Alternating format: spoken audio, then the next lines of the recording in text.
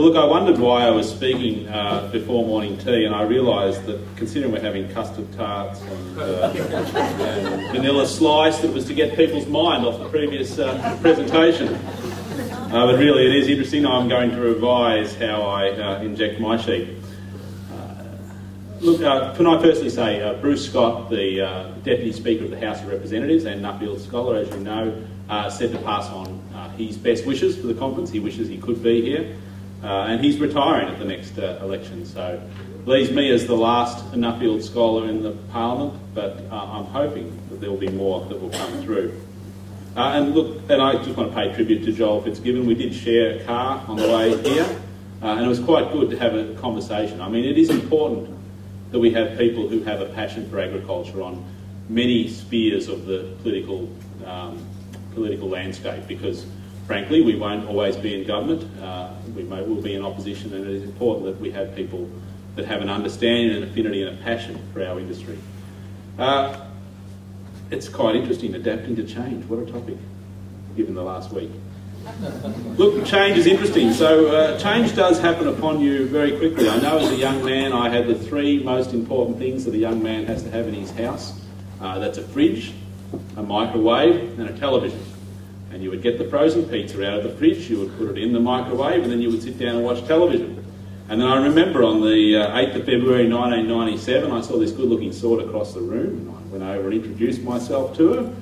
And then, in June 1999, not far from here, actually just up on Monument Hill in Albury, I popped the question and she decided she was going to marry me. That was Rachel, 15 years later, and it was a change. It was a change. Now, she was a wise country girl, and she said to me, you know, Andrew, when we were renovating the house, she said, $10,000 doesn't go very far at all when it comes to buying farm chemicals. It goes a very long way in the kitchen. And she said the quality of the food will be a reflection of the quality of the kitchen. So she was wise. She knew how us farmers think, and here we are. So preparing for change.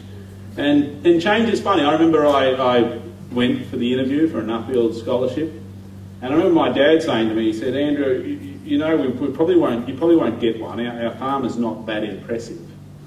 It's just a normal farm, and we're just trying to do some, you know, grow our business. And he was a little bit concerned that our farm wasn't a standout farm.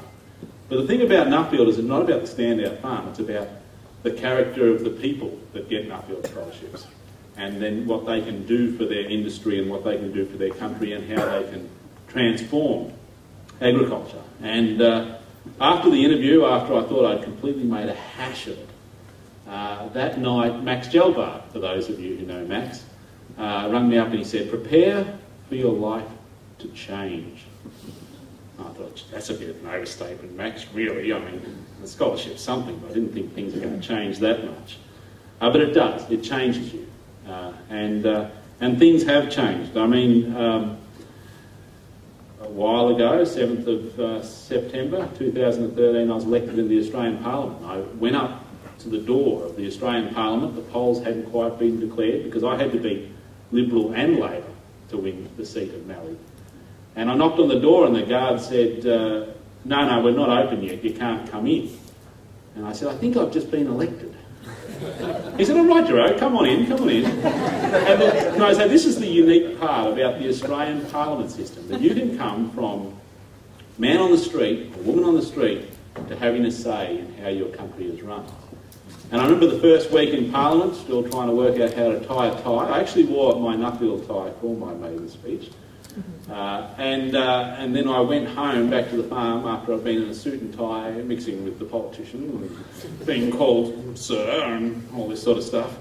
And then keyholed 150 shitty lambs, getting ready for market. So I wondered, how many politicians were doing that. But things have changed. A few days ago I went back to the farm and had to mouth out some crossbred ewes because it's been pretty dry in Victoria. And I got a blister. It becomes soft. But it is important, I think, that we do have people with an affinity for agriculture. And I want to say that governments are not there to make you innovate, but we're there to empower you. Okay? We're not there to make you innovate. but we're there to empower you. It was something that I was discussing with Joel Fitzgibbon as we were driving down here. And I remember one of the great things of my Nuffield Scholarship is, and I remember if Dave Forward might remember this because he was there, we went to northern France and we had some really good translators. And here was the most subsidised agricultural country in the world in northern France. And there were Australians, I'd say the second least subsidised country, and then of course some Kiwi scholars with us who were the least subsidised. And even in those two completely different worlds, one with the common agricultural policy, what so many farmers in Australia say, well, if only the government had subsidised the farmers, and there was the free marketeers of the New Zealanders. And even with the two farming systems, the top 20% of producers were making money. The bottom 20% of producers were going broke, and the other 60% of producers were bouncing along with the seasons. And it made me really confront what is the role of government policy as it interacts with your business. And essentially, it's financial literacy, it's attitude to risk, it's aspirations. And the great thing that we can do if we really want to drive productivity for Australian agriculture is lift the next 20% of producers up into the top 20% of producers. And that's the role of Nuffield. That's the role that you take. So you go back after seeing the world, after seeing what's going on in global agriculture, and your interaction with your neighbours, your interaction with your communities drives change. It drives systems. It drives the way people look at their business. And I still remember when I got back from the plane, I come back from Nuffield, I landed and my father came and picked me up and I said, well look, I think there's a great demand for protein, we need to move out of the wool industry, sorry if you're in the wool industry, and move into prime lamb and make these changes, and this is what's going on with different parts of the world, and I can see great opportunities in biotechnology and everything. And my dad said, look, Andrew, he said, Mel up the road dug a dam last week. And, it's been a challenge, You go on this great journey, you have to bring others on the lessons that you've learned. But the role of government, as I said, is not to make you innovative, it's to empower you. And the one thing I've noticed about my travels is that stability and anti-corruption are important to giving confidence for people to grow crops and know they can plant crops. And so even bad government, as long as it's stable, is better than unstable government. We've only got to look at the challenges in Syria at the moment. Agriculturally rich, but in a real mess. Keeping the sea lanes open. I mean, people asked me in Mildura, why did I go over and have conversations with congressmen in Washington a few weeks ago? Well, everything that's produced out of Mildura in shipping containers goes through the South China Sea. We have, as an Australian government, defence capabilities based in Malaysia. We work with the Americans to keep the sea lanes open. This is important. It's important for our commerce. Biosecurity. We take it for granted that we can attract those premiums, but because of strong and robust biosecurity, we can do that. Free trade agreements. We talked about being the belly of Asia. Ultimately, our end game is that we get to pick some of the premium markets. We're never ever going to produce food for the masses out of Australia because the masses can't afford to pay for it. But what we can do is produce high value food, and frankly, I'm going to play a little bit of politics here. It is deplorable that there's not a united front on the free trade agreement with China. And don't think you can just rehash it, because if you rehash it, the Chinese will say they'll be offended and the deal will be off. And we've actually done very well at that. The management of water resources is essential. I keep on making the strong premise that you won't have irrigated agriculture if the person who is taking the risk and putting the endeavour can't tip water on the ground and produce something for a profit.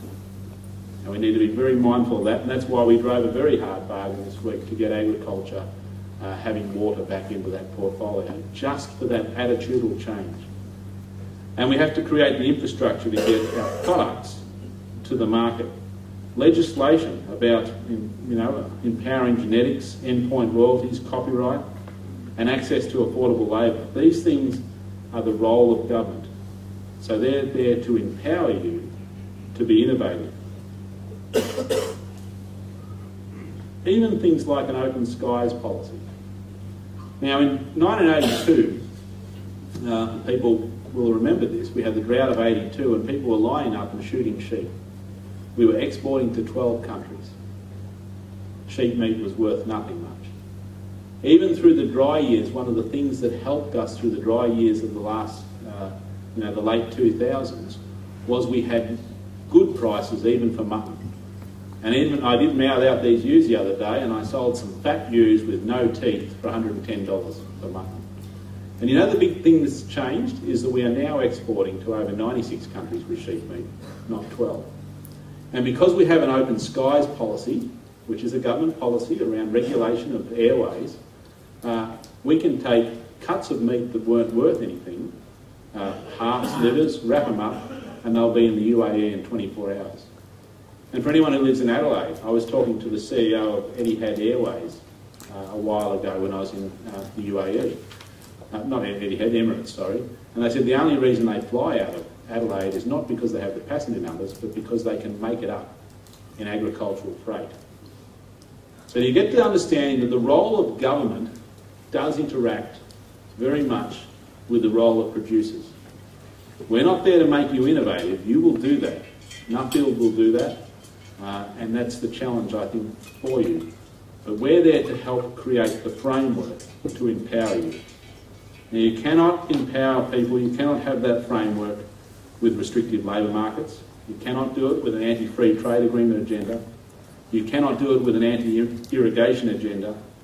And you cannot do it with an anti-native vegetation agenda that means it's so hard for you to be innovative on your farm. Something I discussed with Joel on the way was about natural resources. And he made the comment to me that missed productivity is a waste of natural resources. Now, I'm not sure I quite agree with that. Agriculture is a wonderful profession to be in. And sure, the government wants you to produce exports. Because if you produce exports, we clip the ticket, we get more wages. And that's great. But there's also something else about agriculture that I think is a little bit deeper than that. There's a sense of values and rewards by working with nature. I think it's important governments understand this. It isn't just about exports. Agriculture isn't just about money. Agriculture is partly, or in a lot of ways for a lot of people, about living a life that they can feel very satisfied with, because they've produced a very honest living. They've taken the resources of rain, taken the resources of water, if they're irrigators, taken the resources of land and taken the resources of sunshine, produced something very honestly, and hopefully, in doing so, have contributed back to making the world that they live in and their own farms a more beautiful and sustainable place. And so I just want to say, as a representative of the Australian government, thank you for what you do. You do produce exports for the nation, but you also manage the land for Australians, and I think, hopefully, you gain those values that comes with working with God's creation. Thank you. Let's enjoy some custard.